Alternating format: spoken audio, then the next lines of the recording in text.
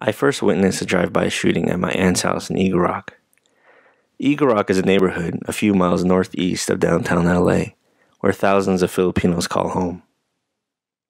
During one particular family party when I was a kid, I was playing with other random kids in the driveway. All of a sudden, I heard gunfire, and then a car screeched down the street. All of the adults rushed to the front of the house to find out what happened. I don't recall the aftermath of the drive-by, but the incident always remained in my mind in every subsequent visit. A few years later, when I was in college, I came home for the weekend to attend a family party, again at my aunt's house. Like the drive-by incident, I was hanging out in front of the driveway. This time, instead of gangsters rolling down the street, it was a young white gay male couple walking their dog in the sidewalk. I overheard their conversation about how the house, my aunt's house, lost its original quote-unquote character. They walked away, and I didn't think much of it until much later. My aunt's home was like many houses in the neighborhood. It was a small wooden California bungalow with a porch, built at the turn of the 20th century. When my aunt and her family moved there in the 80s, they put up a chain-link fence, replaced wood paneling with suburban-style stucco, added makeshift room additions in the back of the house, and of course, erected a Virgin Mary grotto and with a fountain in the front yard. To my aunt, the house had plenty of character. A character of moving to another country and making a home with the resources you had. To others, however, her version of character wasn't enough. It wasn't up to par with certain aesthetic standards, and as a consequence, her house supposedly diminished property values. Today, my aunt's house still stands. Virgin Mary still greeting visitors. But the neighborhood has changed. So every time I visit, it will forever be the site where I first witnessed a drive-by and where I first learned about gentrification. My secret, just do something that ain't nobody ever done before, but make it sound like something that's always been there forever.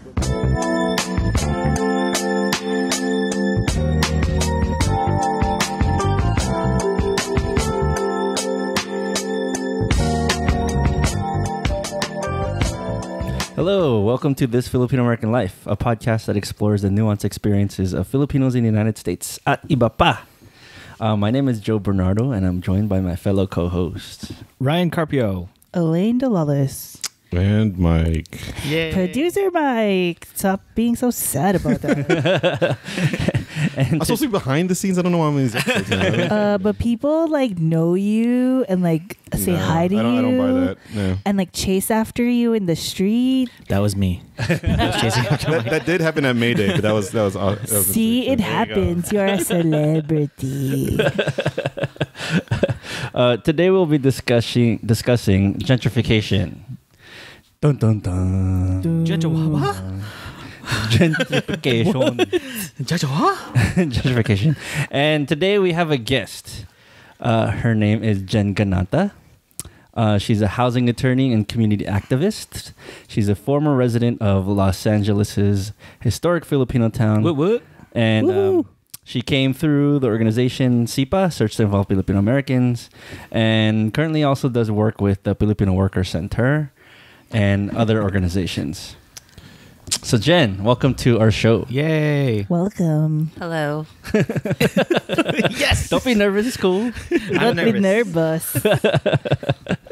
And yes, today we're going to talk about gentrification and really pick Jen's brain about the subject that so many people have talked about it over the last couple decades. Well, I mean, especially in LA. Especially in LA. I'm sure in different cities and communities, It happens, there's different layers of this. Happens in almost every urban city in America going on right now. And how does it affect the Filipino community? So I guess my first question for you all is when you hear the word gentrification, what do you think of? That's a tough one. I think of my parents and how they wish gentrification would happen to their neighborhood because I remember when I talked about how gentrification was bad because it makes like poor people leave the neighborhood because they get priced out. My dad was like, "When is this gonna get gentrified here?" Wow. So that's what I think of. Me, I think of economics. I think of push pull. I think of the pushing out of folks who, based on economics, can no longer afford to live where they've established themselves. Is what gentrification is. I don't know if that's correct, but yeah. What about you, Joe? When I think of gentrification, I think of resegregation. Okay. So it's kind of a lot of policies that have been passed that have benefited those who are rich, and certain market forces have benefited the rich. And throughout history, we've seen that through urban renewal during the 20th century. And now it's just kind of a different form. And it's a resegregation of the inner city. You mean of like resegregation of like So people of color, moving to other places outside the inner city, and mainly like, you know, middle class, Right. white people, and some Asians, many other people of color, but they happen to be middle class. They move to certain neighborhoods that are closer to downtown. Yeah, and you see it when you go to other places, not just Los Angeles. You definitely see it in San Francisco and New York. DC is experiencing it. Yeah. Like quickly. Yeah. Yeah. Yeah, so that's kind of what I think. What do you think, Mike? I mean, it's probably like the purest expression of capitalism, right? In which, you know, so we live in historic Filipino town right now, and just kind of seeing how that plays out in a community that was largely, you know, has always been kind of working class, although, you know, that's definitely changed over the years. But, you know, the most clear expression of it for us is the idea that, you know, there were a lot of empty lots, a lot of, you know, just empty space in historic Filipino town that all of a sudden, seemingly overnight, is filled with apartment buildings and housing units that seem well beyond the rent, you know, the incomes of the people who ostensibly currently live in the neighborhood, right? And there was just a story not that long ago about a building just down the street from us, where rents were starting in the 3,000s, right? Oh my Yeah. Which is more than double For a what we one pay bedroom. for our little, you know, place in the neighborhood. But, you know, I mean, I can't even imagine, you know, anyone in the neighborhood who had been there for any extended amount of period of time seeing that as reasonable. Yeah, like- and so it's a very specific way to bring in new money, new people, Yeah. and a different class of people than those who are currently in the neighborhood at this moment. Yeah, to live like off Temple and Union and pay $3,000, like 10 years ago, I could not even imagined anyone being ballsy enough to say that.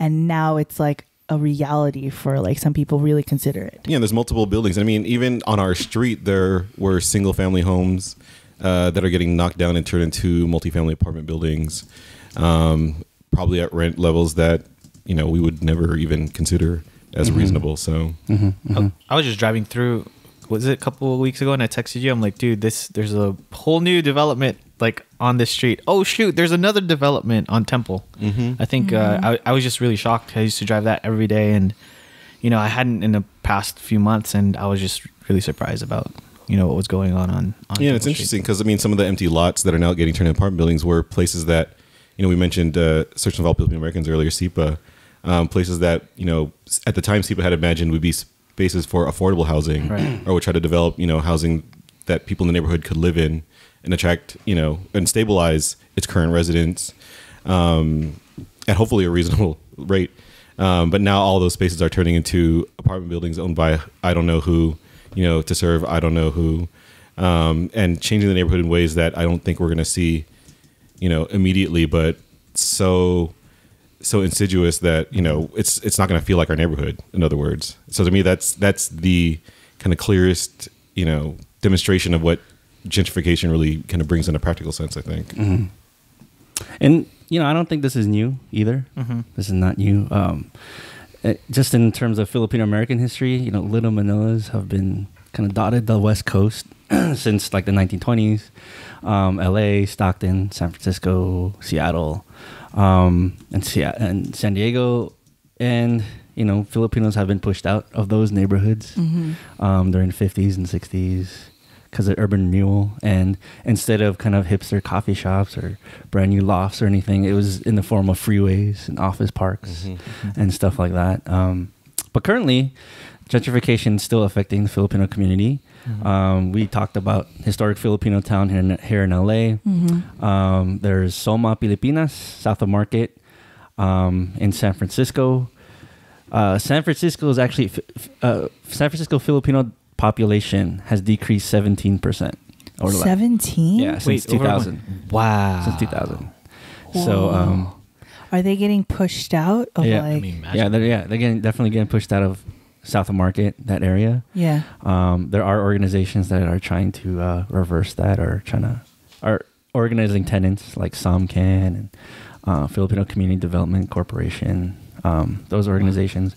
In Seattle, there's Beacon Hill, in south part of Seattle, which is how it's getting gentrified, and Filipinos are kind of moving out.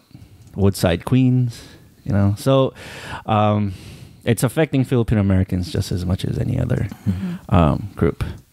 So yeah. I was gonna ask, like, you know,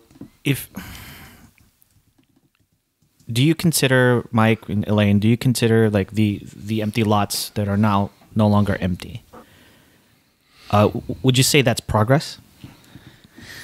It's a mixed bag. It's hard because where we live, there was like an empty lot across the street, and like the only one thing I remember was there was a tiger stuffed animal that used to like just be in the lot, and I used to like across from SIPA. Yeah. And I used to like fondly think of it like, oh, the tiger, and now it's gone. It's a building with a coffee shop called Drink House with a Z. Z-U-Z. Oh no. Yeah, Which I thought was like a fake business and was never open, but it is open. Is the store? Is it written in like all lowercase letters with a period at the end? Almost. Does it have like a weird umlaut somewhere? Like I think it does. on a letter that shouldn't have one, like the S or the Z. I was like, why is that there? But I remember just thinking like, I'm glad something's there, but I'm sad that it had to be like a luxury apartment, because there's people who like me and Mike, we can't leave our neighborhood anymore. We can't afford to live anywhere. And there's a new building that's on Temple that it's like, it's kind of near Fakla maybe, but I was sad because I remember like when I was working in the community, I was thinking like, oh, we can make it a community garden. Like, let's make it a community garden. And the person we were trying to talk to was like, well, it might be turned into commercial use. And I was like, yeah, right. Like, it'll never turn into commercial use. And now there's a building there. Like, there's a mixed use luxury apartment building that hasn't opened yet. Yeah, and like the added layer to that too is, to what degree was a community, you know, engaged in what was happening? You know, I mean, to what degree was a needs assessment done in terms of understanding, well, you know, let's just put this apartment building here and the people will come, or did they actually ask themselves, well, you know, we should create some space for some, like, you know, small businesses or retail, maybe a grocery store, because there's no, you know, real grocery stores like accessible within the neighborhood, other than like Temple Seafood, and addressing kind of like the traffic that adds, and kind of the strain on, you know, available parking and things like that. I mean, you know, it's a mixed bag, because, you know, for example, you know, there are new bars and galleries getting set up on the other side of our street, you know, which is interesting, and, you know, I don't know to what degree some of those are, you know, really connecting with the people in the neighborhood. But what I do know is that, you know, now people are parking on our street. There are valet parkers parking on like the curbs and the grass. And our neighbors are angry about it and passing around petitions and saying, you know, people are setting up shop in our neighborhood, but not really engaging us in how to connect with us. You know? Yeah, like they're trying to do a petition in the neighborhood to get permitted parking. I hate And I hate permitted parking.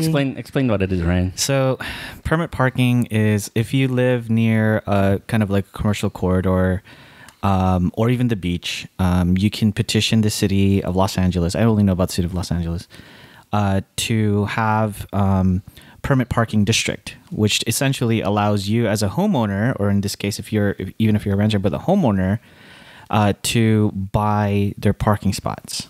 So you'll see it somewhere. If you're familiar with Los Angeles, you'll see it on like residential streets next to Melrose, residential streets in Silver Lake now, even Echo Park, for crying out loud. They do it in Bel Air or yeah. or Westwood near UCLA, Right, where I yeah. work. Yeah. Or affluent people. Right. And actually, one of the biggest examples of permit or PPD's permit parking is during the OJ trial in Brentwood, because they wanted to keep the paparazzi from parking on the streets. Oh. Anyway, so you'll see those, and I hate them. I hate them because it's totally like if you don't, because you don't like, you guys as renters, for example, you don't even have a say in that. It's your property owner that actually has a say in a lot of that. Interesting. But that sucks, and also it divides people who are able to pay for parking, right? Totally. Yeah. So, which another discussion itself, but okay. Yeah. That's what PPD is. So, question to you all, including Jen. Where did you grow up, and has your neighborhood seen any demographic changes?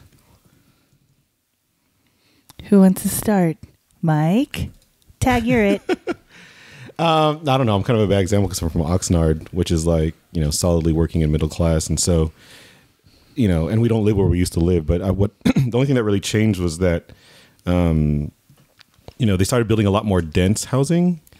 Whereas it used to be kind of like widely spaced kind of lots of housing. And I think it was affordable at the time.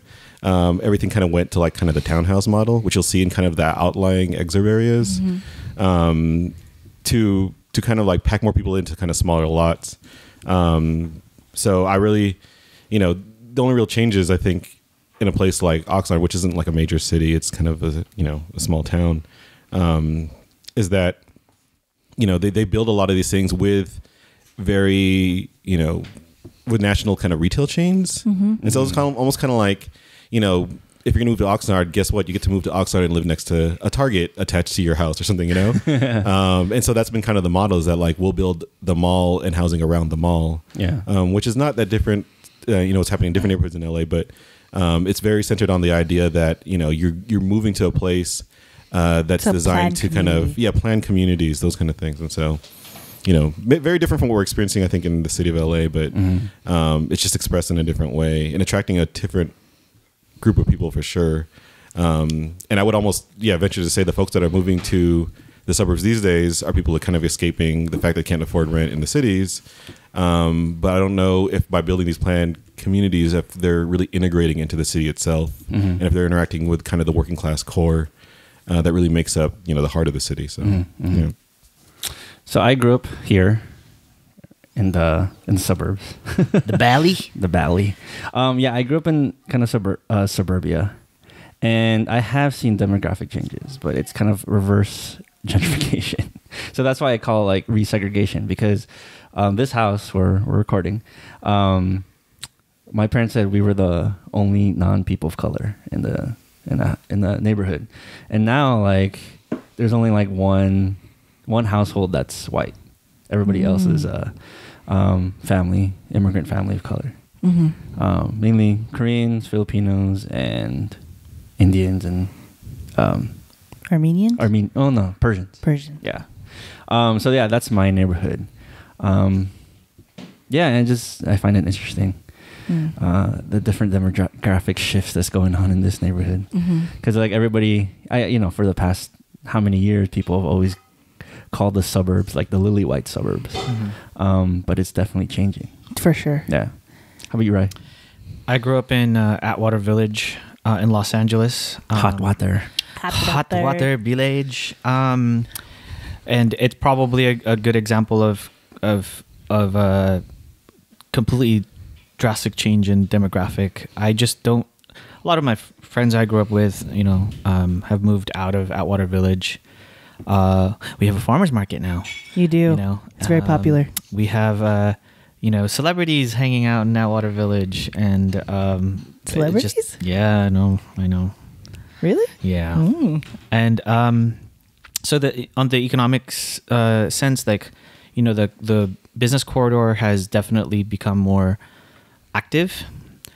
You got a Dunkin' Donuts. But I gotta tell you there. something, man. Active doesn't necessarily like. I struggle to sometimes find like people of color, and I always walk around. I'm like, man, we're all because we're growing up. There's Filipinos and Latinos in that neighborhood. That's my classmates. Those were the folks I hung out with, played baseball with, climbed fences with, etc.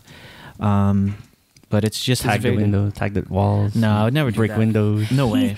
I was a Weren't good you kid. living in these streets, Ryan? That's in the Philippines. Like No. breakdancing on the corner on cardboard. I mean, like, I don't think that was Ryan's life. No. But it's definitely changed a lot. And, we talk about it too. You just kind of feel the changes too. Mm-hmm. And so, yeah. What are you, laners?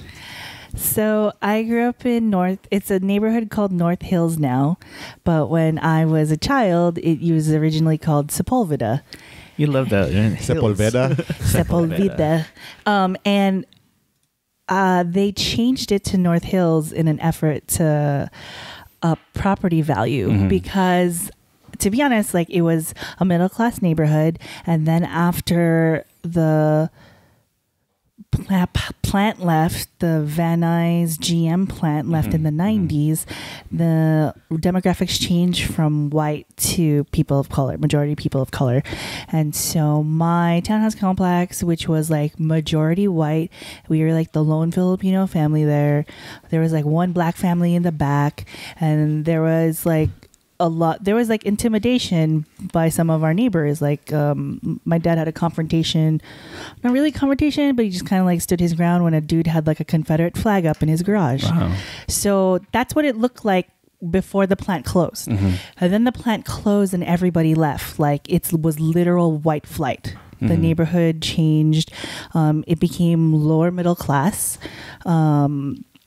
More working folks, and I feel like those people all moved to like Santa Clarita Valley or Simi Valley.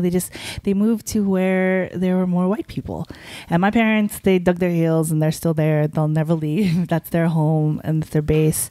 But like the other pockets of the neighborhood, like of the valley that I grew up in, like Van Nuys, and Arleta, it's the same story. Like it used to be white, and now it is not white. Yeah. So similar to you, Joe, where like mostly people of color now live in those neighborhoods.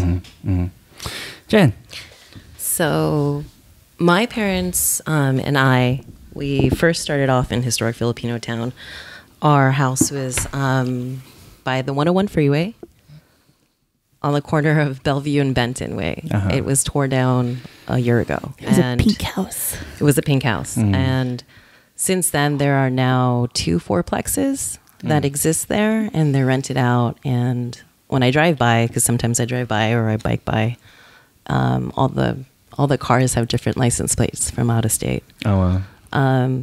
But after leaving historic Filipino town, my parents moved to Eagle Rock. Well, actually, it was Glass Hill Park at the time. It got rezoned later on back into Eagle Rock. Since then, I found out that the neighborhood's actually called the East Ridge Estates, and it was built in the 1960s. So most of the houses that are there have, I think there are only 4 model plans. My brother actually purchased a house up the street from my parents, but my parents, their house was built in the 80s, so it's not the same floor plan. I always think of Lion Estates, like in Back to the Future. Anyways, sorry. But the house itself, it's behind the Eagle Rock Plaza, so it's on the hill. It's in Eagle Rock, and it's kind of like Glass Hill Park. The reason why we moved there was my aunt, not by blood, but like family relation. It was like my mom's classmate in nursing school in the Philippines.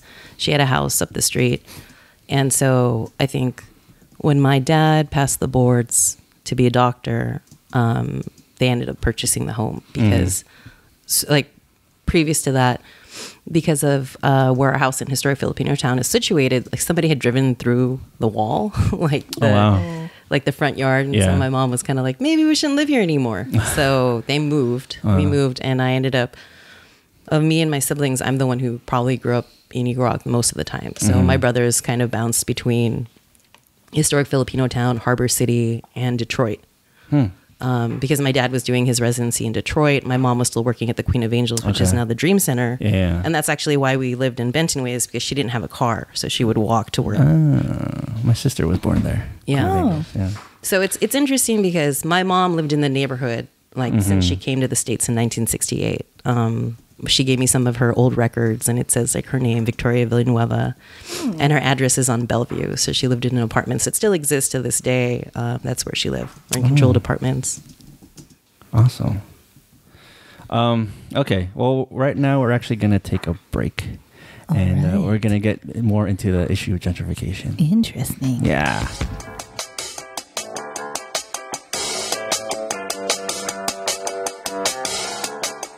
Hey, Joe, Yes. do you have to fill prescriptions every so often? Yes. I don't want to divulge in what kind of... Yeah, you don't have to tell me what they are. What? It's my Viagra. No. Is that covered by insurance?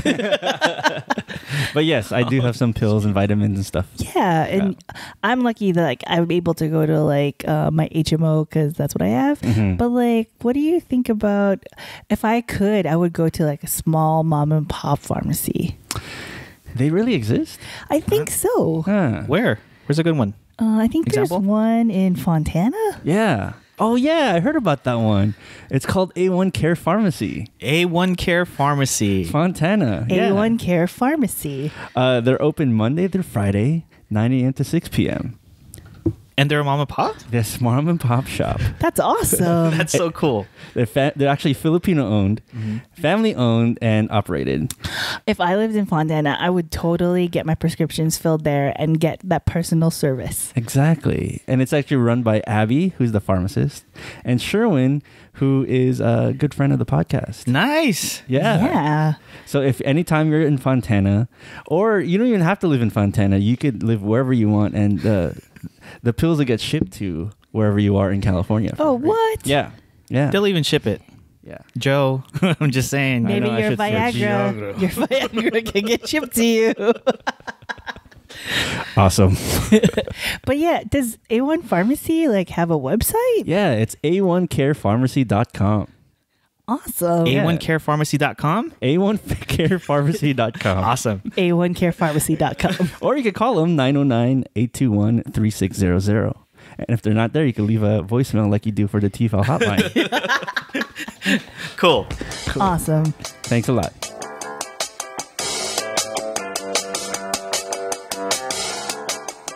Welcome back to the show. Welcome back. Hope you enjoyed that short commercial. Awesome commercial. We were talking earlier about gentrification, and we want to bring on Jen Ganata, who is a housing rights advocate, community activist, etc. And we want to talk more deeply about gentrification and that issue and how it affects Filipino Americans. So how do you define gentrification? I actually think that my definition of gentrification is a combination of Mike's and I think yours. So I do think that it's market-based. Specifically, it has a lot to do with capitalism. And the things that you see on the everyday, the movement of people and the switching over of businesses, it doesn't happen overnight, though. I would disagree with Mike's statement about that. It is a longer plan. So all the developments you've seen, they had to get permits at some point. Yeah. So it's part of a vision as to what the city kind of prioritizes and allows for permits, because the city has to allow for permits. But gentrification in and of itself, I really think that it's the displacement is necessary in order to keep the market kind of going. So land speculation is just kind of gambling on this level where you don't know, like a market is hot. So while we were talking about our neighborhoods and where we grew up, I was like kind of Googling and looking up Zillow, how much my parents' house in Eagle Rock costs. Currently it costs $1.2 million. Shit. Whoa, what? And it's considered a very hot community. Yeah. Like in Eagle Rock over there. And I can see it. I don't think it was ever like, oh, there were a lot of Filipinos in that neighborhood. I think it was mostly affluent or middle class white folks. And it still is, except now the couples are my age and they're walking up and down the streets with their dogs and their baby strollers, which is like I didn't see growing up. Right. which is interesting. But it's part of that movement for folks who want to live closer to downtown, but around the city core. And it's kind of like an urban suburbia in that part of Eagle Rock specifically. I don't know if there's a specific just a succinct definition for gentrification, but I do think that it's tied with the way that we conceptualize what the city should be. And I think before, cities used to be where lots of people can live, and now I think you're seeing more. What's profitable are the gilded cities, the cities where you have a lot of amenities for a lot of rich people, and that's because the city makes money off of it. So I think it really, and then the intersectionality plays into that part, because it's like, who doesn't have money? It tends to be people of color, low income, working class people of color, and so then this is where race and class just sort of intersect, and you see the push out. And historic Filipino town is really interesting in that you're seeing gentrification in just kind of just aggressive all over the city, though. And I think the issue also with historic Filipino town is that you did have a lot of people who were mom and pop landlords, and it's like they're taking cash buyouts from people for their property. So there's no conversation as to what does a community mean. Right. And I think you could talk about that in Boyle Heights. You could talk about that in Highland Park. That's basically what's happening. And other cities throughout the country. And other cities throughout the country. This is replicated in so many different ways. So how did you get into housing rights advocacy? So I'm going to start by saying that I do work in a nonprofit. So any of the views that I'm saying are my own views and has nothing to do with whatever nonprofit I'm associated with. The unsaid nonprofit. Yeah. So I actually, I'm a staff attorney at Inner City Law Center. So I do work in Skid Row currently. But I started off working at the Eviction Defense Network. So when I started law school, I ended up doing environmental justice work. And then I went to UCLA to get my LLM, and then I needed a job. And Elena Pop at Eviction Defense Network needed an attorney, and I was already barred, so I got hired. And I just started doing eviction defense work straight, just doing that. I was there for maybe 2.5 years, almost 3 years. Did you have kind of like a personal interest in it? I think, so when I was in law school, I actually did public defense work. So I was interested in the legal services and the direct legal services, but I also was interested in how housing affects communities. And it made sense because it kind of wedded like my interest in public defense work and my interest in environmental justice work. And that's all in housing, basically. So, we kind of touched upon like the signs of gentrification, right? Like coffee shops, lofts, young couples walking their dog, right? Well, even for me, it's like seeing white people like walking in the neighborhood at night. That to me, I'm like, oh, what's happening? What's happening here? Where are they going? Well, actually, I have a question because Mike and Elaine, you're not from historic Filipino so town. we can technically, we are sort of gentrifiers, right, Mike? Sort of. Isn't that problematic? I mean, because we're not from there. Yeah. I mean, we came in at a very specific time in which it was affordable to be there, and now it's not. And so you could almost say that we were part of some certain wave of, professional class, people of color. That actually, there were a couple people that we knew moving into the neighborhood at the time, most of which have moved out at this point. But I mean, we're still there because we can still afford it. But yeah, I haven't really thought about that aspect of it, but maybe because we lived there during grad school, and then typical school situation, you would leave, but we just never left. Yeah, but I mean that would be considered if you were to look at if you lived around USC, you would be considered a gentrifier, right? Oh, totally. Like if you were in grad school and you stayed and you were still there. I mean, I think like when we're talking about gentrification, there usually tends to be two groups of people. The group of people were like, these are the terrible capitalists who just take advantage of a bunch of people, but I'm not like that. And I'm in this neighborhood. So I'm interested in the community. Theoretically, you're still a gentrifier. I mean, because you are here because somebody needs you to be here and help pay their mortgage or whatever. But I think the bigger part of, so I look at downtown LA as an example of this. So I think we're at the third just of when all the luxury lofts were built and all the adaptive reuse stuff happened. Adapter, can you explain that real So quick? like a lot of the old buildings in downtown LA were not ever used for housing. And then they passed a lot of different land use things and zoning things in order to turn those buildings that used to be like bank buildings into luxury lofts. So I think there's actually, this is like, the first class might have been the artists who were living down there. Then there were the more professional people. And now it's just like the uber rich, right? So we're at the third level of it. Where I've actually heard at different bars, just being in the bar, it's like somebody who's the architect, he's like, I've been living here for 5 years and now I can't afford it and I have to leave. I can't believe these people are gentrifying me out of downtown, which is crazy because I'm just like, what? Okay. But that does make sense though, because it's like you're always feeling, I think they're like, I don't remember who actually talks about it as the metaphor. It's like a ladder, and gentrification requires the lowest class to kind of just get pushed down. And that tends to be the really extremely low income. And when we're looking at historic Filipino town, what I've been seeing, I've been working on a building in historic Filipino town, and those folks have been living there, some of them for 40 years, and they pay for one bedroom. Some of them pay less than $500. Wow. And the new landlord purchased the property and wants everybody out. And you see this all over like historic Filipino town, Echo Park, Silver Lake, anywhere, Cash for Keys. But like there's an ordinance in the city and there's supposed to be protections, but no one really explains it to you. And nobody at the housing department can really enforce it, which is problematic. And so what you end up having is like people signing things because they don't know what their rights are. And then they end up moving, and then they can't live in the city of LA anymore. And now you're going to lose basically all the folks that are considered low income or working class, but which the city really requires, which is, at this point and what we're going, if we don't deal with affordability issues, we're going to lose all those folks. Like we could build as much affordable housing as we want now. It's not going to be built soon enough. So how did you get involved in that case? It's really interesting. Well, okay.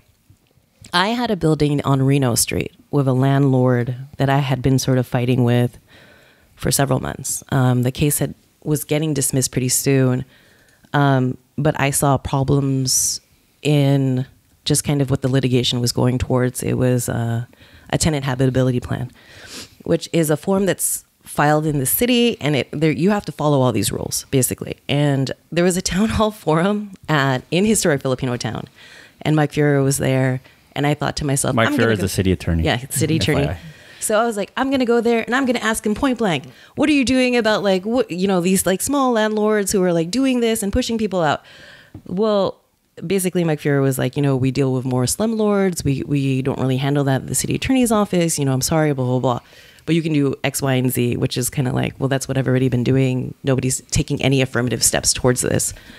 And a tenant actually heard me.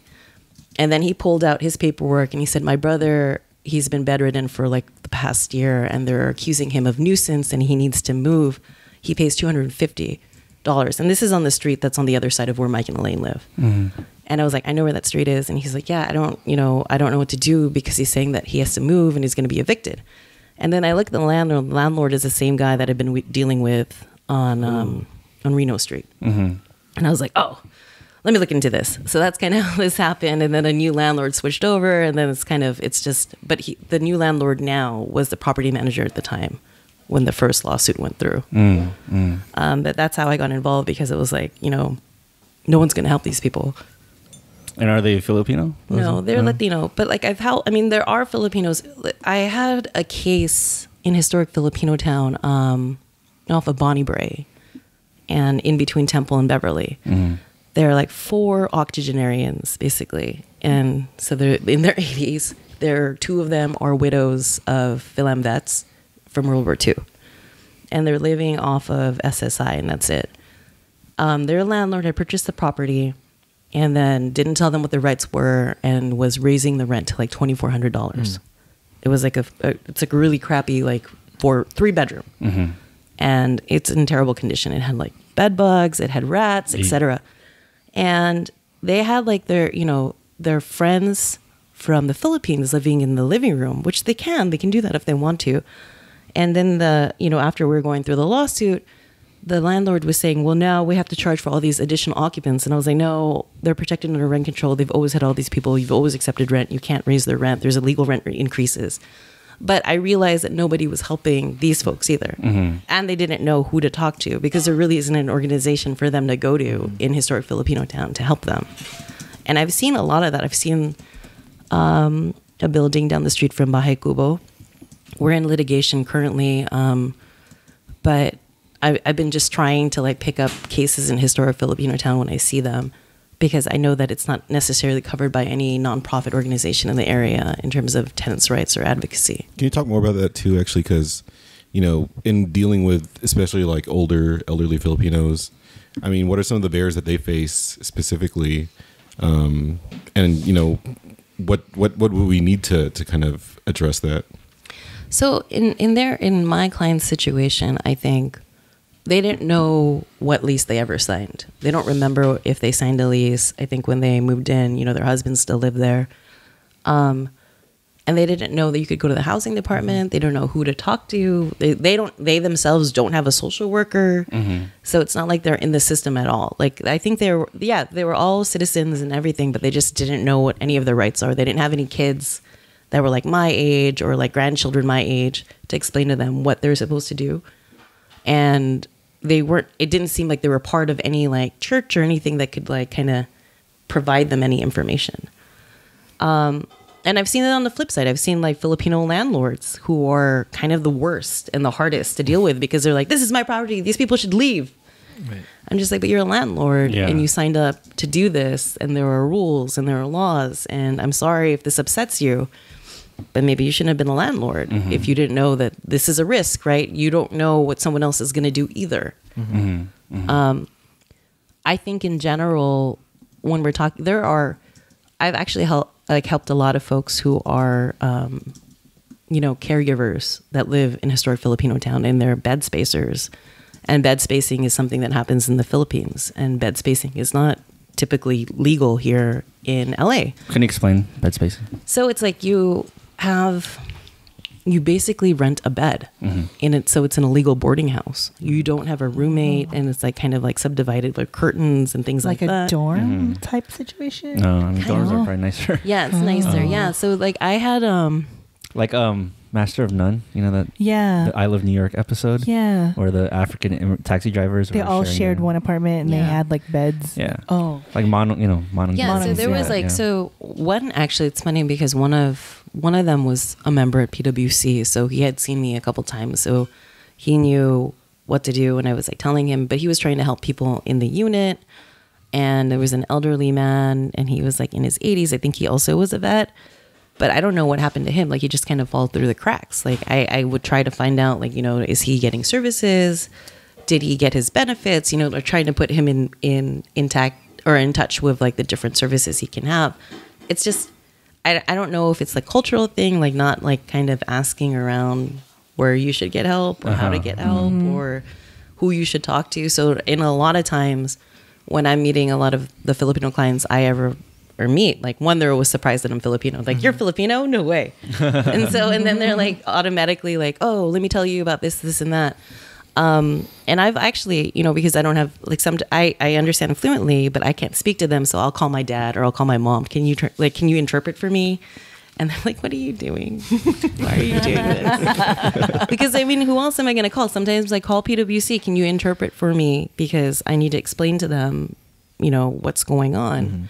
And it's hard for me because I never had grandparents, but it's hard for me to see that like there isn't anyone who's doing this outreach, and they are in such a small population or grouping in historic Filipino town. Like, no one really sees them, and that's really frustrating for me. Yeah. You talked about earlier, but you know, in many instances, Filipinos and other kind of POCs are not just, you know, victims of gentrification, but also contributors to gentrification. Like you talked about the Filipino landlord or homeowners who rent out to people in neighborhoods who are just, you know, slumlord landlords, or not even slumlords, but just want the higher profit of more middle class or professional class people moving in, or even like young professionals who are just, they need a place to live and they move into neighborhoods where they can afford, and that happens to be, low income neighborhoods. What's your, what do you say to that? So I know that there's I also sit on the board for the Beverly Vermont Community Land Trust. And a community land trust is sort of a different model to deal with affordable housing. And the hope of a community land trust is that the land remains affordable in perpetuity because of the way it's split up. It's a little bit more complicated. But when I think about historic Filipino town, I'm pretty sure, like, I don't know if anyone's done this data, but probably the vast majority of people are mom and pop landlords in that area. They're not like big developers. If we're talking about preservation of historic Filipino town, I think it would be residents kind of talking to the folks in historic Filipino town who are older. Would you like to sell to us? Like if you had a nonprofit theoretically or a land trust, would you like to sell to us because we would like to preserve this community? And, we can pay you the amount that's obviously not the amount that's speculative, but it would be an amount that you can have and you could still remain here until, basically pass. And then, that will be good in that sense, but you would also be helping kind of preserving the community. That's like a level of organizing that I don't know. I don't like, because I think what people hear is the cash value that you get for your land immediately. And they don't, because we don't have a really great sense of community in general. And I would say that for all of LA. It's hard to tell a landlord, why don't you do this for the greater good of your community? Right. If you don't have maybe relationships to it. But I mean, that's like something that we could do that would maybe stem displacement. Well, have you had interactions with, Filipino landlords and had that conversation, or, tried to appeal to kind of their sense of community? I mean, how do you think there are cultural barriers to that, or is that even a conversation that people are willing to have? I mean, I don't even think it's just like Filipino landlords, because this could be any group of people. Like people who tend to own property don't live in that neighborhood anymore, unless it's like kind of like you're a landlord or something. Like a lot of these people don't live in this neighborhood anymore. Maybe they live in West Covina. Maybe they live in like Chino Hills or somewhere in the valley, and they have this property and they're getting income off of it. So I think that's hard for them to be like, why would I sell this if I could just pass this on to my like kids, and they could pass it on to their kids, and it would always be an asset that would go, because it would have to transcend just your immediate family. It would have to like be like, this is about the space that is created. And I imagine most people who own property, who decide to buy property, right, are investing in it. So their mind's always going to be on profit or the longevity of their investment and how much money it can make them in the future. I mean, how many of us would ever sell, like if we own property, how many of us would sell it for not a profit? Right. Yeah. Not me. Yeah.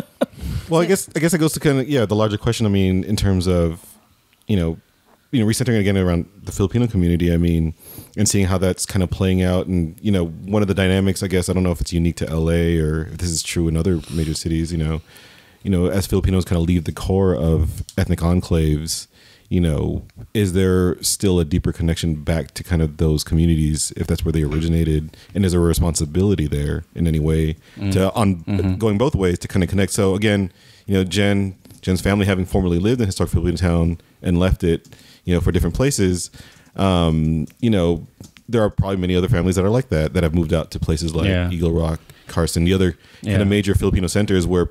But if you go back into the kind of the narrative of Filipino American migration within Southern California, a lot of it starts in the downtown area, Bunker Hill, Filipino town, etc.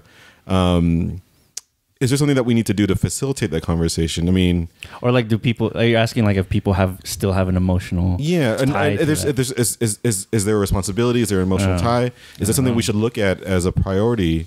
I mean, a conversation we had separate from this was the idea of, why is it called historic Filipino town, not just Filipino town? Yeah. And, I mean, it's because it was a Filipino town in memory. Yeah. But to what value is that memory to the larger Filipino community in LA and beyond, right? So, and go ahead. Oh, sorry.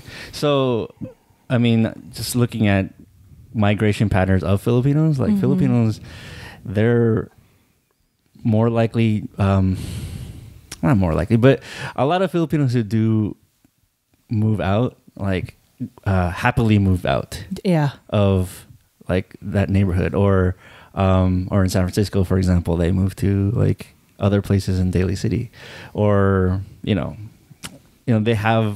they used to have an apartment like in the inner city, and then they moved to they actually buy property in the suburbs, Somewhere else, and yeah. like they're happy.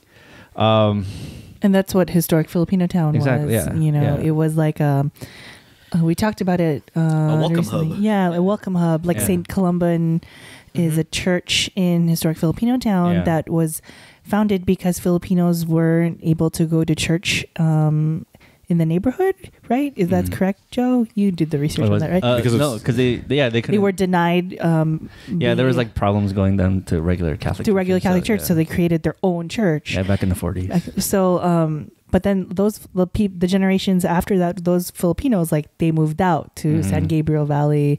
They moved out to the burbs, even to Eagle Rock, like you know, right? But John? not even like even now, a lot of Filipinos don't even move to like Daly City or Eagle Rock because those are getting priced out too. Yeah, so they're going Yeah. to the suburbs and then moving to Like other suburbs. the outer, the exurbs, Exurbs, yeah. Exurbs. So like for I'm gonna end up in Oxnard. I know, right? Or California City or something like that. so just to give you some, I guess, statistical facts, one of the fastest growing areas of Filipinos in Southern California is Rancho Cucamonga. What? That's Yeah, so since 2000, far. Filipino population grew 70%. Holy cow! Yeah, Murrieta, that's way out there. Where is that? It's kind of in between here and San Diego, but Holy like in cow. yeah, I forgot the percentage, but it was like over 100%. It's Wow. like near. Increase. It's like kind of. Isn't it a little bit north of like Temecula? Yeah. Like around Oh. there. Near the casino. Did somebody build like a casino? near Valley View? Or It's near or Pachanga. a hospital? Pachanga. A Navy base, maybe? Air Force Base. And in Northern California, the Stockton was like Stockton grew its Filipino population by 41%. So people moving back there? No, well, people are getting priced out of the Of Bay the Area, Bay so Area. they're moving Oh. to Stockton and Tracy in that area. Oh, Tracy. I knew. And Yeah. Hayward? Or Well, Hayward's Hayward's always part of- Hayward's already too expensive. Oh, Vallejo. that area is Vallejo. expensive? But even like the traditional like Filipino enclaves like Daly City, Yeah, Hayward. Vallejo, Eagle Rock, like It's getting priced out. Yeah, the Filipino population isn't growing there. They're getting priced out. So is this trend, like we're naming California, but Joe Yeah. being Well, a in historian, Seattle. you know? Yeah, in Seattle. Seattle, people are getting pushed out of Beacon Hill. They're moving to a place called Renton. Oh, wow. In New York, in New Jersey, like yeah, New in Jersey, like, is it- Bergenfield, New Jersey. people are getting priced out there. People are too. getting priced out of Woodside, Queens, and Manhattan. There wasn't a lot of Filipinos Yeah. in Manhattan in general, but in Chicago. businesses are getting gentrified in Manhattan, like Elvis Toro Toro and like these kind of traditional Filipino like businesses Yeah. that like also serve as centers. They're Where's priced the out. where are Filipinos in Chicago? Like what neighborhood? Skokie. Skokie. Oh, They're in the burbs. that's burbs. Yeah. But yeah, just to give you sense that it does affect us all. Another question I had for you, Jen, is what about like young Filipino professionals like our age? We're very young still, right? Totally young. Who, want to move into these neighborhoods or want to open up quote unquote hip businesses in this neighborhood, or like people who are involved What was in that? A fancy salog place, people who are involved in Fansilog. A Tenduay Fancy bar, log. I want to name a restaurant Fancy Log. the quote unquote like Filipino food movement. They would be Businesses. the creative class. Okay, can you explain that? I mean, it's hard, right? Like Yeah. it's hard for me to actually conceptualize. I feel like I've been doing nonprofit work since college, and so I don't have any entrepreneurial sense in me. So I think that's the thing about being an entrepreneur, right? Like folks want to capitalize on what the moment is right now, but I think that like there are different models, right? Like John Eric and the folks at Parks Finest are about like reinvesting in the community, and I think you can have community economic development that does show that. So, but it requires you to kind of be like, hey, I'm your neighbor. I'm here. I'm also creating food that you can come and partake in. It's not just like catering because it's like an ethnic type of food. come to this thing. Like, I would like you who also live in this neighborhood to be able to like afford this.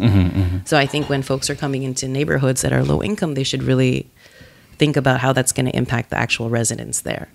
Like build community with the community they've come to. I mean, I think that's the thing. Is like, I don't think anyone's saying no one should like make money off of anything. Like, obviously people have to pay their bills and do stuff, and you have to like reinvest into the community, but it is really meaningfully reinvesting into the community. It's not just charitable work. It's like, you know, you are part of this community fabric, and what makes you part of the community fabric is doing community events, or having food that people can pay for and actually, you know, eat, and not just like catering to hopefully getting fancy people or people who can write about it to come out. It's actually being like, hey, I'm here too. I mean, that's my thought about it. I don't know, maybe other folks have ideas about that, but like, that's like what I think about. Yeah, I mean, yeah, I believe like folks like John Eric, Parks Finest, and all those folks, they have a good business model, and they have fairly affordable prices and certain like and certain they give days. back to the community. Yeah, they give back to the community all the time. Yeah, and they give back by just so folks know, like, they usually are the catering for a lot of community events, and they do it at a very affordable price. And so, and they're always down if you need to host an event in their space. Their doors are open, so they definitely have the model. And but in that model, it's because they're from there. Like John Eric and the other co-owners, they're from that neighborhood. Yeah. So this is a question to any of you. What do you say to somebody who has lived in one of these neighborhoods that we mentioned, like Stark Filipino Town, for example, and they've lived there their whole lives, and they lived through the gangs, the drive-bys, the drug trade. Drugs not that bad, but the bad drugs, not the kind you like. What do you say to them when they see their neighborhood getting better, and it's because of gentrification? But obviously, they have privilege. They own their property. They can stay there. But what do you say to them? What do I say to them? Or I mean, how do you talk to them? How do you about these different issues? Yeah. Well, I guess I mean, Ryan specifically, from Atwater, and how things have changed so dramatically over the last 10, 15 years. I mean, how do your parents react to that? Actually, so what celebrities are there? Is it Leia Salonga? Is that what it is? I saw Natalie Portman at one of the cafes there. Oh, I was like, Natalie Portman's hanging out in Atwater Village. You're like, I wish it was Leia Salonga. Snap picture. So what do I say to them? So I think I'm gonna break it down into a couple of ways. So we've been my family's been in Atwater since 1987, right? And so yes, we have experienced the changes. We started walking around the block until after dinners, until we realized maybe that's not so safe to do that. And then we're starting to see people walk around the block, which is amazing, right? So there's the initial reaction to the economic, like, property values going up. Things are happening in the neighborhood. It's popular. Those are all effects of this kind of neighborhood being developed. Yeah. Okay. I don't want to call it revitalization. I don't think it's necessarily a revitalization, but there's now a new investment coming into the neighborhood, whether it be home purchasing, a lot of single family homes in Atwater. There's not a lot of apartments, but investing in homes, investing in the businesses there. So on the forefront, the very immediate kind of reaction, like on the face value of it, is like, oh, great, there are a lot of effects to this. Now the part that gets a little tricky is, like, what's now missing, right? And those are the things that I think it becomes the responsibility of folks who have lived there a long time to tell that story of what's now missing or what used to be. I love walking around Atwater Village and talking about what used to be there. I don't know why I do it, but it's sometimes sad. So going back into this cafe where Natalie Portman was, I remember when it was Filipino owned. I remember when it was German owned, then Filipino owned. My classmate was, her mom owned the place. It's a bakery. And that's when a lot of more Filipinos and Latinos lived there. And now it's a really popular place that I don't go to because I can't afford it. sometimes I'm like, wait, I'm gonna buy a muffin for $5. No, I'm not gonna do that. So there's just the you can tell it's real, it's palpable. On the investment stuff, it's fine, like especially with my parents and my brother who owns a house. Like, hey, that's great, your property value's gone up. But on the culture side, I think is the part that's a little bit kind of either hidden, missing, or you just never knew it had a culture or went away.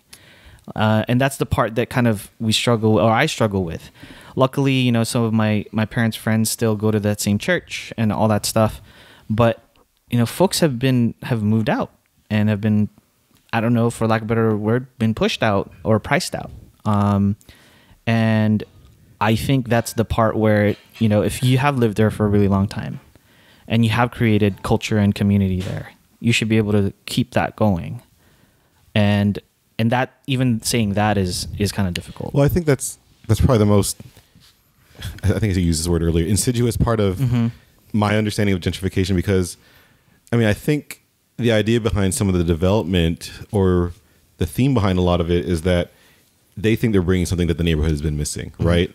Especially when I think about what's happened in places like downtown LA, things that they keep trying to do to what is MacArthur Park, Westlake, which isn't a Filipino community, but people like to look at those communities and say, like, look how blighted it is, look how terrible it is. There's nowhere for people to shop, there's nowhere for people to go. But if you went down Broadway in downtown, the last couple of decades, it's full of a ton of people. They just happen to be Latino. It has to be Latino businesses. Right. You go to Westlake, same thing. There are people shopping. There are people shopping, people living. It's a healthy community. Maybe not. It's not what people want it to be. A middle class community. Yeah. Maybe not a white community, but there are people there who are living some kind of version of a life with businesses that are part of their kind of social and economic ecosystem. But that has somehow, by the people who are coming in developing new things, saying, that is invalid by this development. But I do want to also stress, so it's not just the individual part, right? Because I had stated previously, the gentrification effects that you see now are a result of like an entire shift of a paradigm, right? And it's a history of just deregulation, right? Federal deregulation, state deregulation, even local deregulation. So it's about kind of building wealth in a certain pocket of area. But why? Like, so people are getting better loans. Certain types of people are getting better loans. Yeah. Not everybody's getting better loans. But what's creating that, right? And I think that those are the bigger questions. Like, how do people get business loans? Right. That's another thing. What kind of businesses are you going to loan to, and what's the business model? And also, what are the resources that go into the community that teach the community how to create a business model, right? So SEPA did that. SEPA used to have, small business development. They still do. Small They business still do. Well, Yeah. they still do. And so I'm meeting with John next week. but those things are important, right? Because how do you, if you don't have the education, you don't have the social capital, you don't know the people who can put you in touch with the people who can get you loans or invest in whatever your idea is, you're not going to be able to grow in your community, because that's going to go to somebody else. And the entire thing about the blight is that folks that do want to capitalize on this, they it's even more favorable. The more blighted, the cheaper the land is going to be, or the cheaper everything's going to be, and then you can come in and then you can make the largest amount of profit.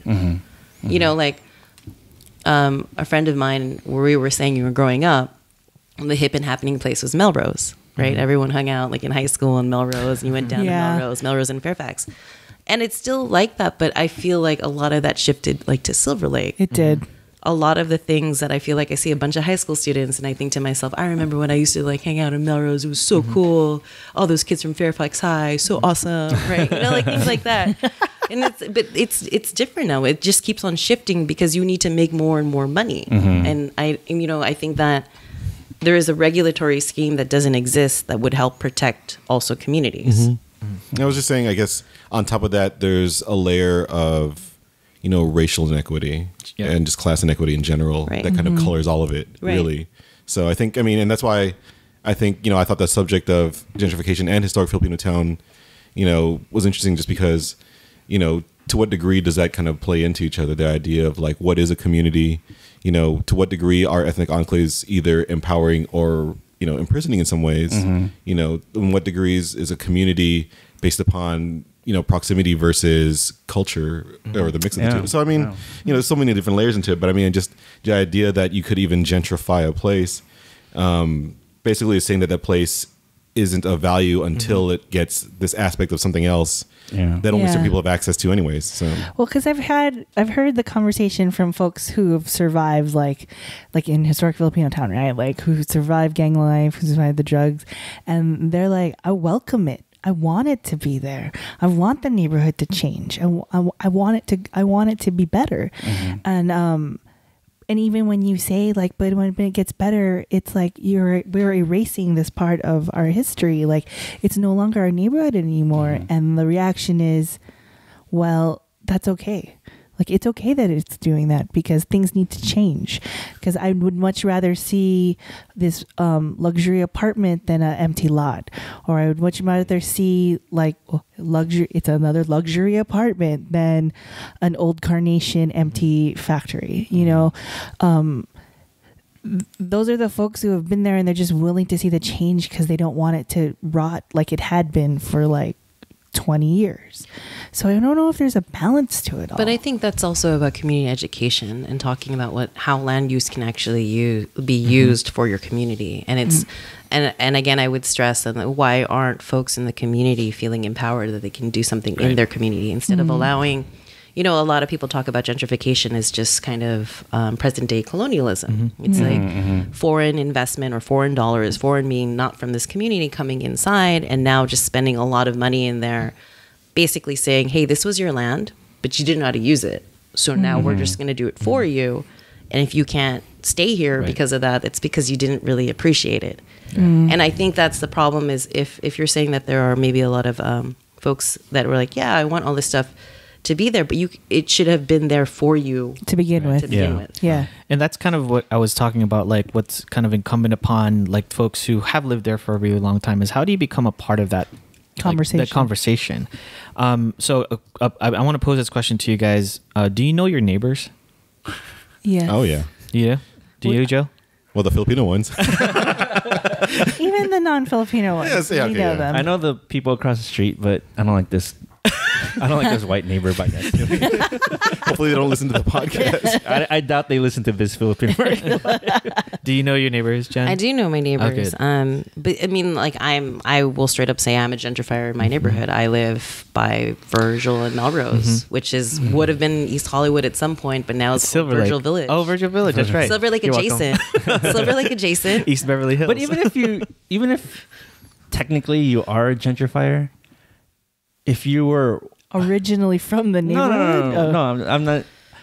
I'm just saying if you were white, property value would increase higher than say any of you three, like who've moved to those neighborhoods. So I'm saying like race definitely has a part in it. Yeah. Because like So- if I moved to a neighborhood, like it would, I guess it would raise So the five value of a little us- bit, but if a white person moved in a neighborhood because of the cultural capital that So what comes you're with saying is the five of us, we're all working professionals, right? We're all working Sure. young professionals. But if we move to a neighborhood, the property value doesn't increase because we aren't white. it wouldn't increase not as much. Not as much. Yeah. Okay. Yeah. That sucks. I mean, like, so where I live, in my building, there are 6 units. There's 6? There are 6 units in my building, and I'm like one of like maybe 3 other tenants that might be a person of color, and but everyone around us is like Latino, and I can tell you that the demographics in that small slice of like Virgil Village, the vast majority of them, like 95% are tenants. And I like some of them I know because I've represented them in court, and I'll still see them and they're still there. But it's like the stakes are so high at this point. Like everyone, if I, like when I was doing eviction defense work, I, was talking to a lot of other people in the defense bar. We are in a position where like we can't even do the move out offer, because if I move you out, where are you going to move to? And Far. yeah, really far. Even if you have a Section 8 Rancho voucher, Cucamonga. if you have a Section 8 voucher, if I move you out Yeah. within the amount of time, no one's going to take your Yep. Section 8. That's right. People are not renting to Section 8. People are trying to like just kind of get out of their Section 8 contracts, because they're just like, I don't want to deal with poor people anymore. And this is like sort of the situation that I'm seeing in historic Filipino town. I've had to like talk to like, my My old boss used to call it the come to Jesus talk. I've had to talk to tenants and be like, where are you going to move? I need you, like, you know, I want you to go tonight, look up places, and you tell me where you're going to move in a month, in 60 days, in 3 months. And then they're going to tell me they're going to be houseless for a while. Right. They're going to live on somebody's couch, which is, you know, by the standards of the homelessness count, that's considered as being your houseless. Yeah, you don't have a home. You don't have a key to that apartment. You are staying because someone's letting you stay there. And that's, this is sort of the situation we're in. Like, there are a lot of people like that. Like, you don't have to necessarily just be on the streets to be considered homeless, right? Right, Mike? Yeah. And just for clarification, I work on homelessness in my day job, so. So yeah, we talked a lot about kind of the problems of gentrification. So maybe we can enlighten us about any kind of solutions. Maybe beyond like an end of capitalism. So Smash capitalism. I mean, Fight the patriarchy. I mean, something we could do like. But I think it has to. I mean, you guys are doing civic engagement. Civic engagement is really important. It's about like going to the. You heard that, guys? We're doing civic engagement. Well, I mean, like, you know, particularly for the folks who are working in the government, and like, you know, I think that people need to. Oh, I thought you meant the podcast. That too. Well, that too, but like, you know, go to the housing committee, Right. talk to the council members. Hey, council member, my neighbor is going to be kicked out, and it's going to be really crappy because it's not just this neighbor, it's the entire building. They're being illegally Ellis. Can you do something? Ellis, can you explain that? So the Ellis Act is an act that allows essentially for a landlord who doesn't want to be a landlord anymore to get out of the business. And this is what a lot of folks did in San Francisco to have converted these apartment buildings that were rent controlled. They said they were going to Ellis it, take it off the market, but didn't really take it off the market and just start renting it, you know, market rate, whatever market rate is. Market rate is also this like not a Arbitrary real or thing. yeah. Not a real thing. Opportunist So, and word. you see this a lot with Airbnb. I mean, it could be on your individual level. If you know someone who's coming to LA, you should be like, don't use Airbnb. Go to a union hotel, please. Like, you know, do something like that. Like, I know it's more expensive, but like your Airbnb and your need to be in Silver Lake right now might displace somebody who's been living there for like 40 years. I mean, those are again just individual choices, but we also need to have. There's going to be an ordinance about short-term rentals, like that needs to pass through because we need to protect the, you know, the RSO housing stock that we do have, and RSO is the rent stabilization ordinance. Yeah. How about the argument that some politicians, elected officials, use that we just need to build more housing? Because isn't that a conversation that we've had in this city? I mean, no, it's specific to Los Angeles, but I think it's nationwide that there's a housing shortage across many metropolitan areas. Yeah. So what about that argument? What do you think? What about that, Mike? Say what you. I'll let Jen answer that. I mean, I think it's a fallacy, and I think it's you're doing it because you want to get more money. Because if we had to look at the different, how much everyone talks about the vacancy rate in downtown, right? But why are we continuing to build luxury housing? Why aren't we building affordable housing that would remain affordable? And I think this goes back to the whole fact that we don't have public housing anymore. And we're not going to have public housing. And all we have now are tax credit buildings and Section 8 vouchers. And we're passing things to create affordable housing and permanent supportive housing. However, I think what I've talked to some planners about, I don't really buy this trickle down like theory. When has trickle down ever happened? When has it ever worked out in this in the span of the history of we understand trickle down? When it rains. It's literally going to trickle. When it Comes rains, down. it trickles down. I mean, it's literally and washes going to my car. trickle down. But by the time it happens, Of by the course. time we have a glut and a bust, too late. all the people are going to be gone that Yeah. need to be housed. This is turning real dark here. Well, no. I mean, it's a dark subject, right? Yeah, it is. And then there's been I guess some people have tried to push like inclusionary zoning, Right. but that got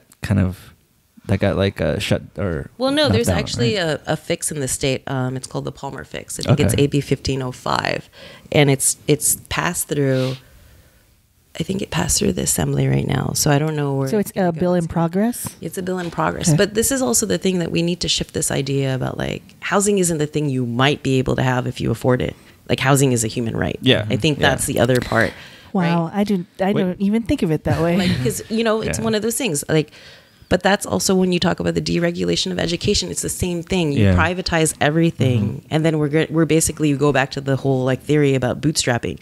Well, if this person worked hard enough, they would have housing. Like, no, well, sometimes things happen and people don't get the resources that they need, and they don't have the community to support them.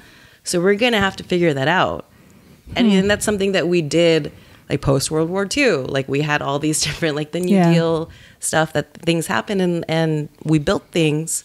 But now we're like, but we still need to benefited build. white suburbanites. It did, unfortunately. But like at the same time, though, we need to rethink that and in a racial justice lens. And understand, not just in a racial justice lens, but like in a socioeconomic like tip, just like how do we balance that? And I think what's interesting about like what we're all like in our 30s, and now we're 29, yo.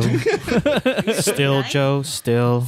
No. Been there a while, bro. But I think like I have this conversation with a lot of people, like we're now in places where we can actually weigh in these conversations that can change the way that our civic leaders do things. Or you can be the civic leader that's like the champion for housing. Right. Ryan, you can go ahead and do that. Like, I want to go back to the water. But I mean, go ahead, Joe. No, go ahead. I was going to say, that's kind of what's important about the work that you do, Mike, the work that you do, Jen, and folks who have actually been discussing, policy and changes, and really about access, right? Access to just that information.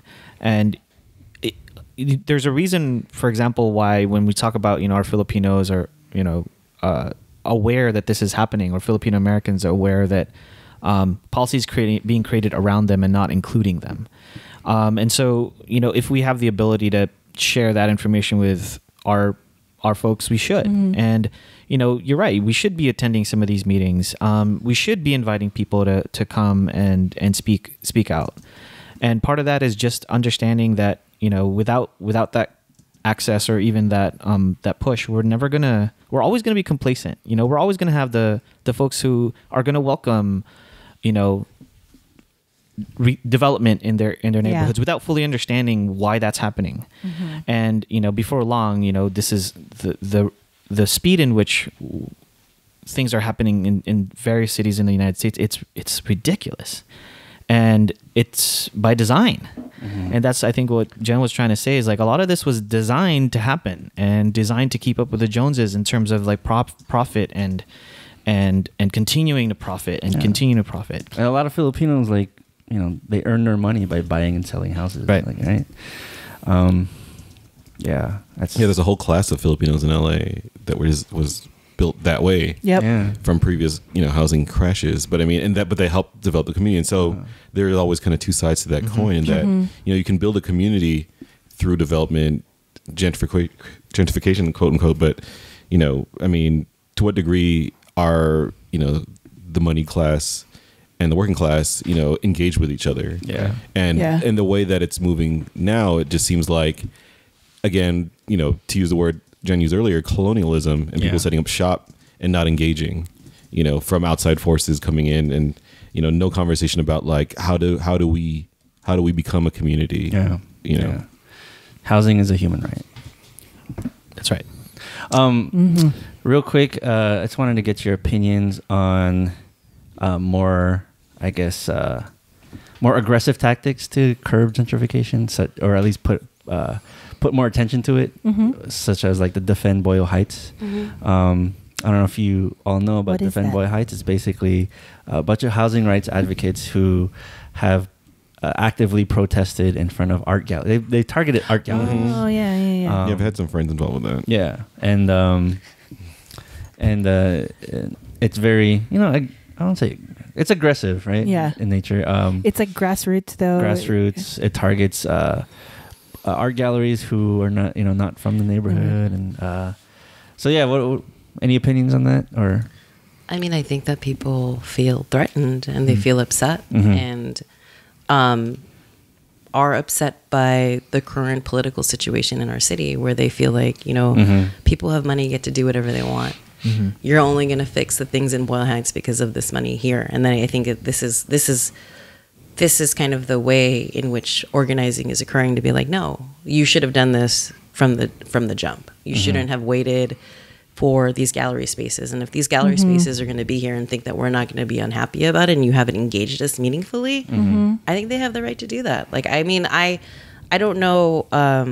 I know that there are a bunch of different groups, and I think that it's interesting because it's happening outside of this nonprofit industrial complex, right? And it's grassroots. So I think that, I mean, it is aggressive, but so is like coming into a neighborhood and like displacing a bunch of people. Yeah. It's just that like you don't see it immediately. I mean, I don't know all the talking points. I know that I've legal observed for some of their marches. And I know like so has other folks in the guild. But I don't know necessarily is there a right or wrong way to respond. And I think that this is what's important about that. It's creating a conversation, and it is making people feel uncomfortable. And I think we need to be uncomfortable right And it's now. That's what I actually like. Yeah, it's a way, right? Like we have there's folks who are actually doing stuff about it. So that's a way to do it. It might not be the only way, but I'm kind of envious of the fact that folks are able to do this, right? We're talking about it today. Like, there's folks who are just sitting down accepting some of these challenges, whether it be because they don't have access to government. But the fact that folks have kind of like from the ground up been able to say, hey, we want to defend our neighborhood. I think that's great. Yeah, and as Jen pointed out earlier, I mean, like, you know, she's doing some of this work in Filipino town because, you know, who else is going to do it? Right. Yeah, I mean, and we do interact and connect with a lot of the nonprofits in the area, but none of them are really centered around this idea or have the resources to do it. You know, Search and Involve Filipino Americans is down the street from us. Filipino Worker Center is where me and Jen do some of our work.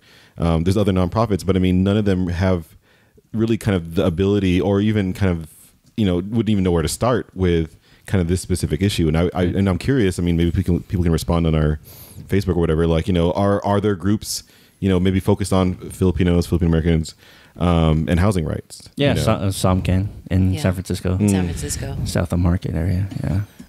I mean, I think that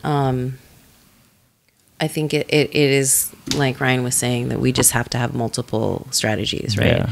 People need to organize, and then other people who have the ability to do policy, they need to put in policy that can change what we have in place. You can't just we have everything. It might not even be completely coordinated, but like if there are folks out there who have like the ear to the council or something, then you know like craft those things, write those things, get those things in there, get those things passed, make it a motion, make the council like look at what's going on. You know, like everybody has a right to be in Los Angeles if they want to be here, and we have to really think about what do we mean by a city? Like, do we want a gilded city like a San Francisco that only caters to folks in the tech industry, or do we value diversity? And diversity means not just like race, but also class. Yeah. And religion and things like that. Like it can't be just this monolithic thing, because it doesn't actually help in terms of the education. It doesn't help in any of those things. I'm low income in San Francisco. I think we're all alone. I'm like poor in San Francisco. I mean, I have a roommate. I live in LA. I have a roommate too. I live in LA. I rent from my parents.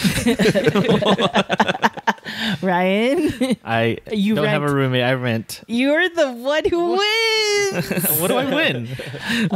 You win, Not- you know, #1 gentrifier of TFAL crew. Ryan, you're the winner. You're the winners. All right. Well, thank you so much, Jen, for coming here and enlightening us on the issues of gentrification. It's very tough. Yes. We're all part of it. It's not gonna solve on its own. It won't be happening overnight. Yeah. So But I mean, just like, remember, housing is a human right. Housing is a human right. I think that Mike came down to my office the other day and we had lunch, and he was telling me about there are things about LA that I'm really nostalgic about. And I was like, let's not be nostalgic about things, and let's do things. So like things kind of still exist in the space that we understand them, and not like, and I do think that things get to change, but I think that we, as citizens of this city, we get to also have our input as to how they change. Yeah. Like I'm nostalgic about when this one street didn't have bike lanes and there were 2 lanes in the street. it was amazing because more cars could come by. But then this guy George Villanueva. Hi, Anyways, George. it's a whole nother topic. Hi, George. You ruined this one street in Los Angeles. I defend you, George. But thank you all for listening. We just wanted to give a shout out to our TFAL fan of the episode, Rianne Fajardo, for being one of our Patreons. For folks who are listening, you can support TFAL by being a Patreon of our podcast. You would go to patreon.com/TFAL podcast and you can make a monthly donation to support our show, and subscribe and rate us on iTunes so people can find us. If you put in Filipino, we are the second thing that comes up on iTunes. It's the first thing. Sometimes it's the third, sometimes the fourth. Oh, It just really? depends, yeah. It's usually like Learn Tagalog or something like that. Oh, screw that. Just listen to us. And then you can also find us on Mixcloud. You can make a one-time donation to us, and if you email this FilipinoAmericanLife@gmail.com, I will let you know what other things. That's it. This is it. We're about to end. Mike, do you have anything to say? What are you talking I about? don't know. I don't This know. is it. This is it. Dun, dun, dun, dun. Let's all pretend we're Kenny Loggins and Michael McDonald. This No, is it. let's not. Thank you all for What is listening. happening right now? I don't Thank know. you. Elaine's going crazy. Thanks, everybody. Thank you. Bye. This Filipino American Life is produced by Michael Mailat. Our intro and outro music is by Roger Habon, aka 10.4 Raj. Resident reality checker Girly Colado, legal advisor Rianne Fajardo, and graphic design by Vincent Collyer.